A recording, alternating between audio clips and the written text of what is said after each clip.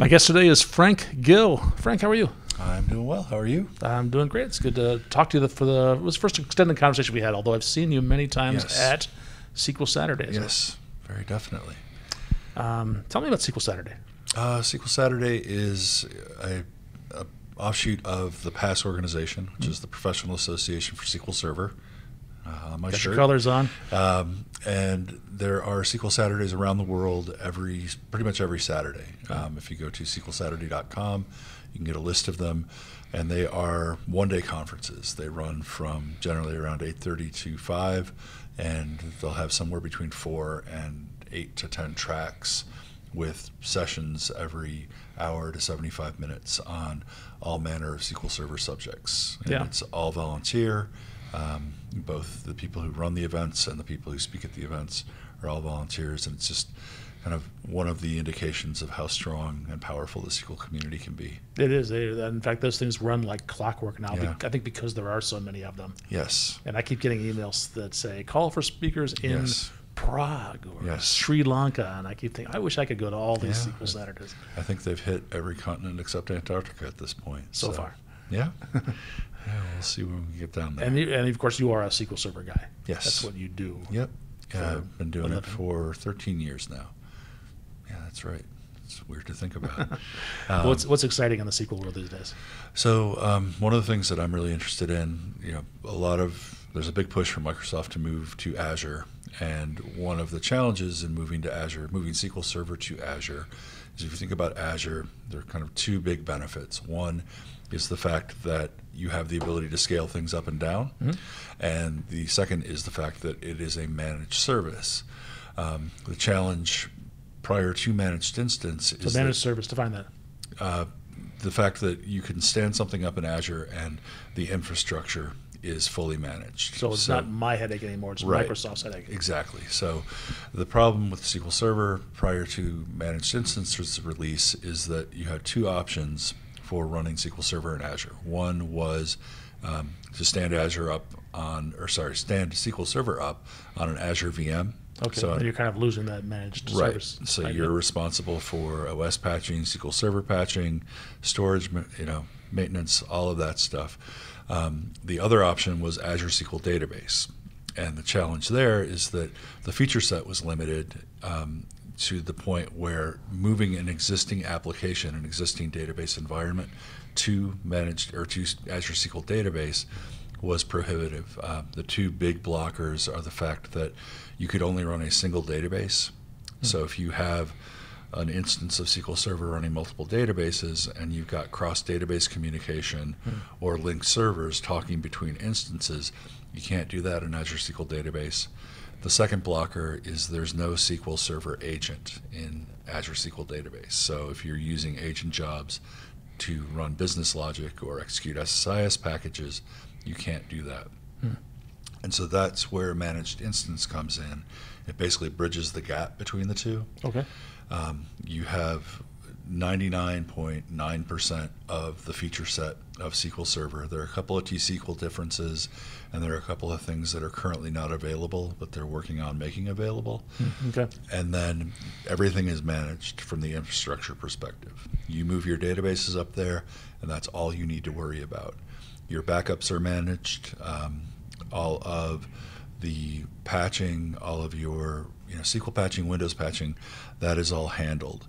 And it just gives the ability for people to do a lift and shift migration into Azure. And it is something that Microsoft is looking at with 2008 going end of life on July 9th of this year. It is sort of the avenue that Microsoft is looking at for people to get their stuff into Azure quickly. And they're motivating people in that if you take a 2008 workload and move it to Azure, you will get 3 years of security support for free. That extended support I didn't know that you would have to pay for if you were to maintain those instances on-prem. You move them to managed instance and you're set. And it's true SQL database and moving to a VM as well, but managed instance does give you that additional positive of getting things managed. Well, that challenge, one of the challenges would be that in that scenario, you would no longer be on SQL 2008. You'd now be on SQL 2018 or whatever the most recent version is. So that and now there's obviously incompatibilities, things you have to change for that. So the way that they're having, the way I was instructed to think about it at Summit last year is no longer think about version, think about compatibility level. Okay. Because when you're running in Azure, if you're running in Azure SQL Database or you're running managed instance, you are running the latest version of the code. Right. They're pushing updates to Azure before they're pushing them to the box product.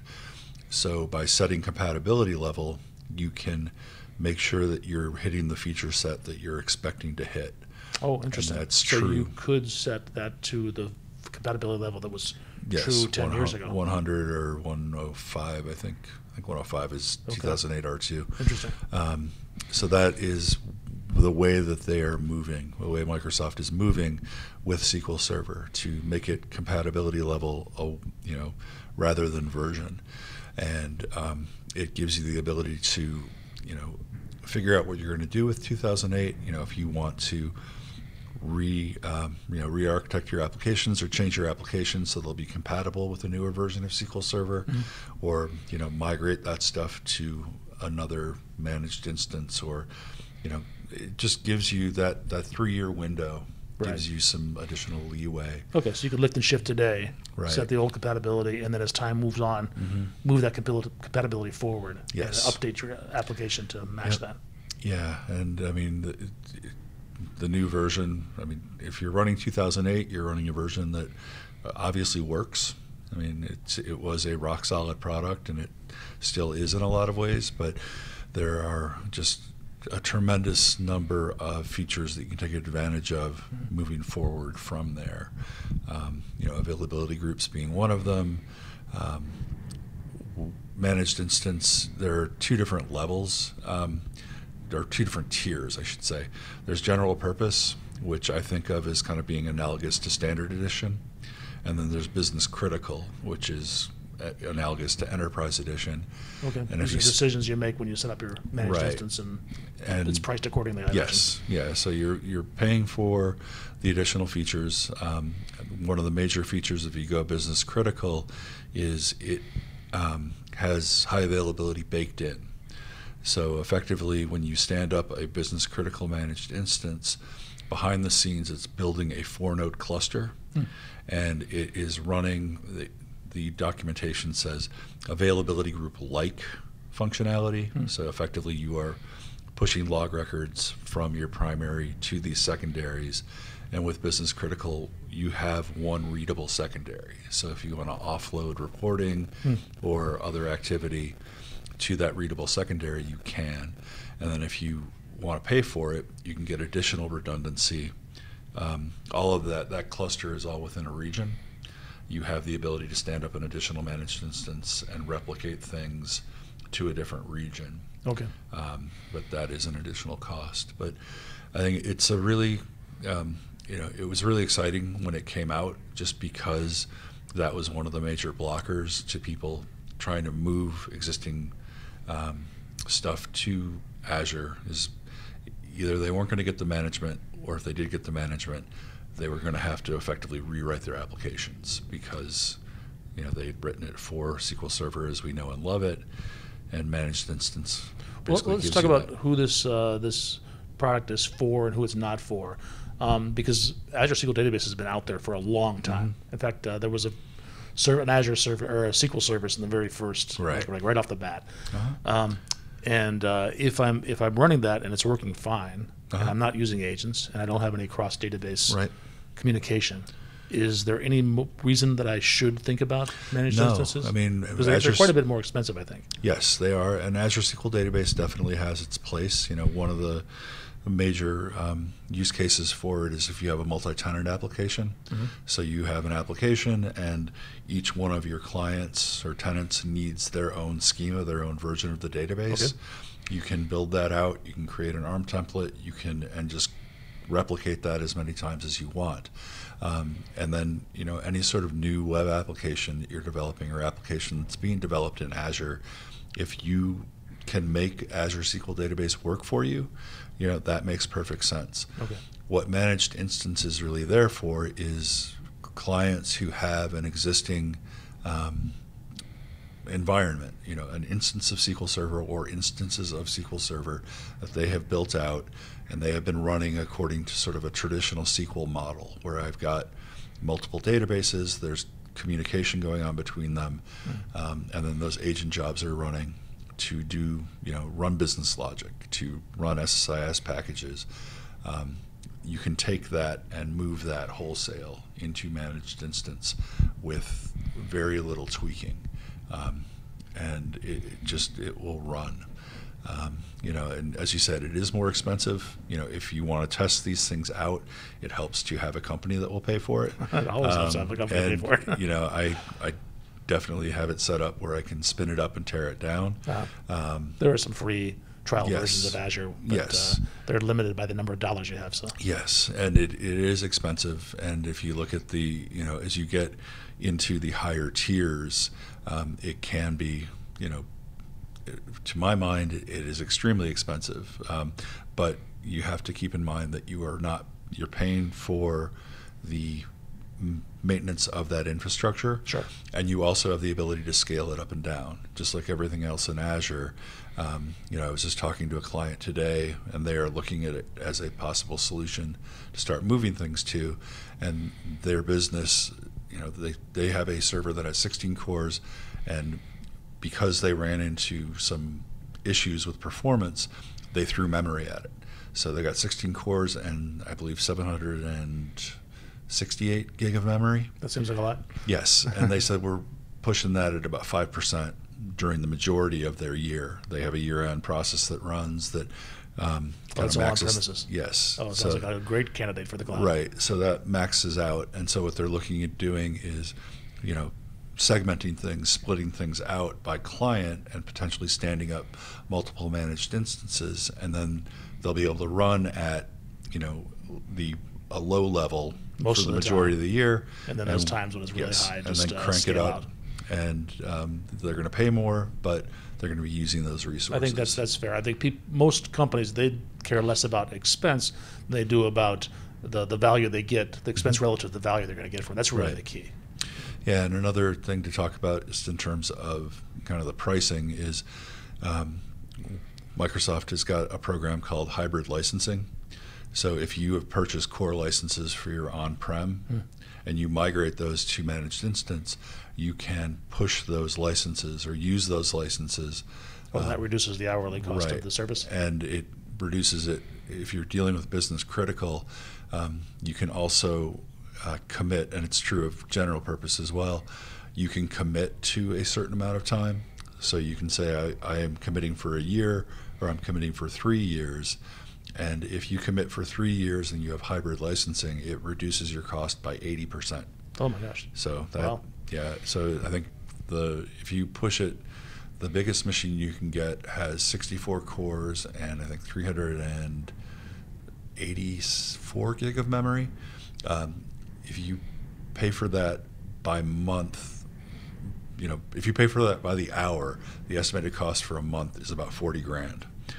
The 3-year hybrid license deal, it's $8,000. That's significant. So yes, very, very significant difference. And so there are a lot of options out there.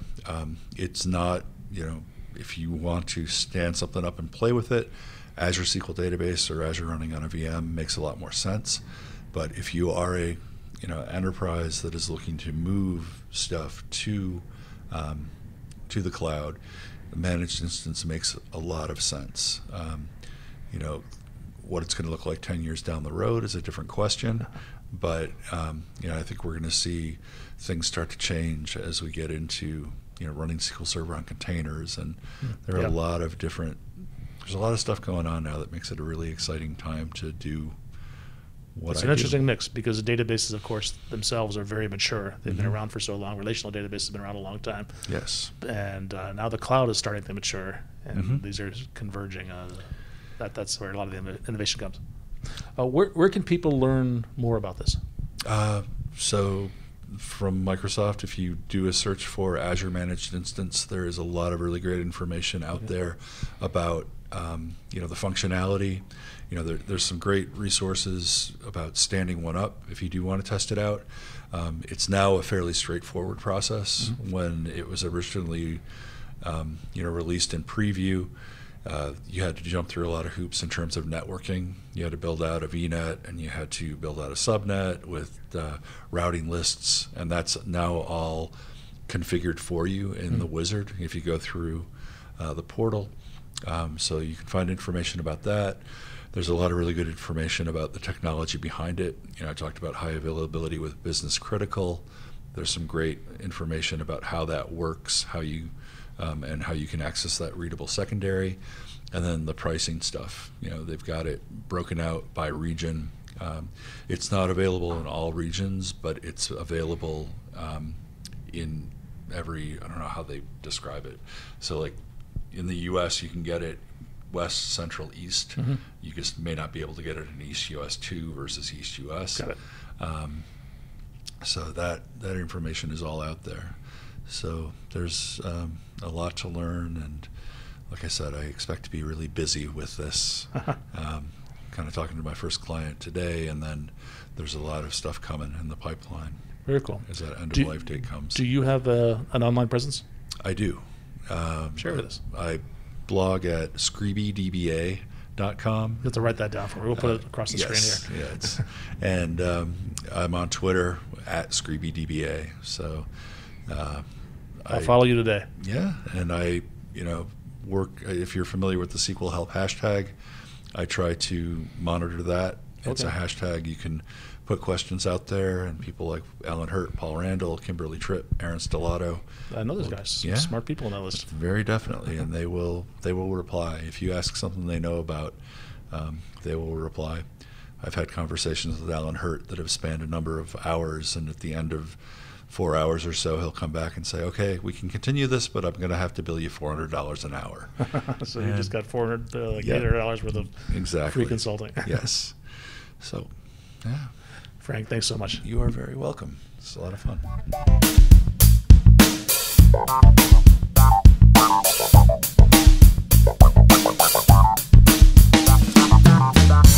If you work with SQL Server in any capacity, go to pass.org and learn how you can learn more about database technology and make some friends.